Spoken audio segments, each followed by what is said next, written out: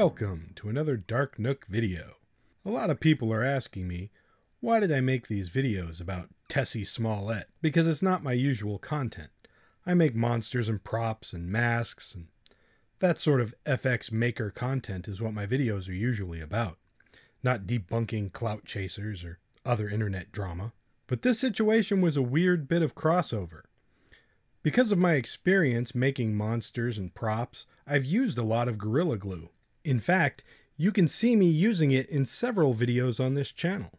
I have a lot of experience working with this stuff. So when I saw those first videos, I knew immediately that she was lying. But so what?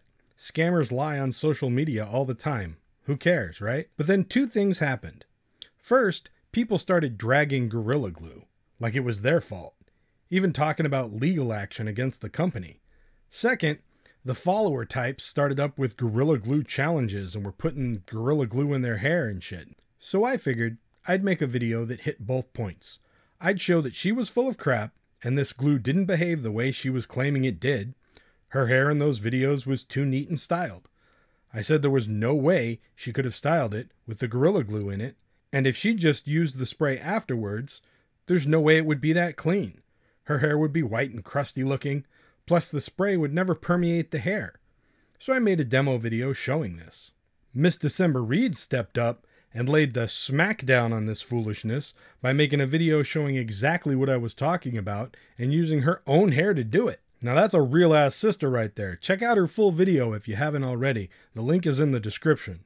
And the other reason I made the video was basic shop knowledge, to show people how to get this glue out of your hair or off your skin. If you work with adhesives, you're going to get them on you eventually, and you need to know how to safely remove them. So what did I tell you that you needed to do to get Gorilla Glue out of hair and off of skin? It was simple. Goo Gone.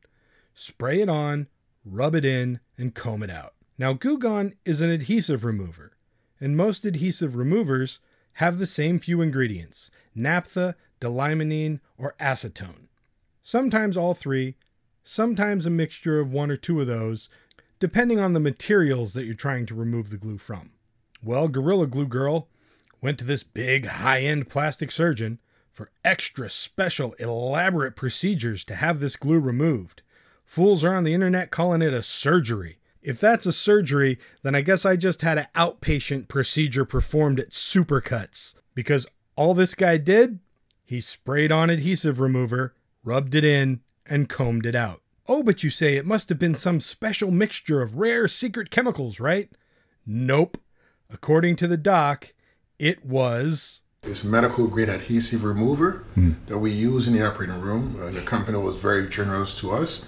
Add an MGD to it, okay, which is aloe vera and olive oil mixture, okay, and then we add a little acetone. So now that I've been proven right about everything I said, it's all right there.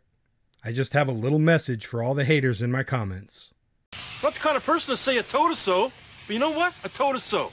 I told her so. I told you so, I told you so, I told you so, I told you so.